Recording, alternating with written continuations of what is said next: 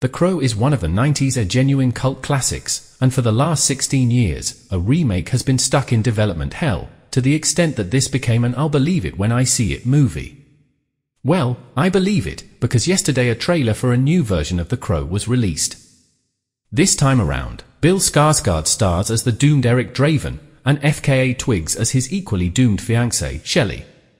The film also stars Danny Huston and Laura Byrne. For some bizarre reason, this is a June release and not like October. The Crow is very autumn-coded, but the original movie came out in May of 1994, so maybe they're feeling some 30-year symmetry with the release, which isn't an exact anniversary match, but close enough. The new film is directed by Rupert Sanders, whom you might know from such films as Ghost in the Shell and Snow White and The Huntsman, so if you were wondering how his career is doing after a very public infidelity scandal involving a much younger actress in his employ, he's fine. As for the trailer itself, it's okay.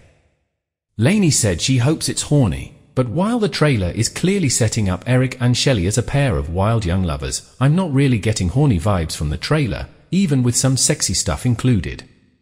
We'll see how it pans out in the full film, because while there is an emphasis on Eric and Shelley's love, there is a bigger emphasis on the violence. This will be a violent movie. It's a classic revenge thriller, so that tracks, but this specifically looks born of the John Wick aesthetic, as that has turned into one of the most influential films of the last decade. I also thought it was kind of a choice to include a scene in which Eric gets shot point blank in the stomach, given that's how Brandon Lee died on the set of the original film. I'm not saying don't have the scene in the film, but maybe don't put it in the trailer? Like, damn, as for Bill Skarsgård, of all the actors who touched this role over the years, Mark Wahlberg, Bradley Cooper, Tom Hiddleston, Luke Evans, among others, he's probably the best option. There was a moment where I could see Hiddleston doing a solid job of it, but Skarsgård has an energy that works for angry youth. He brings an appropriate goth touch to it. The face tattoos immediately make me think of Jared Leto's third best Joker, because he's ruined that aesthetic forever in film.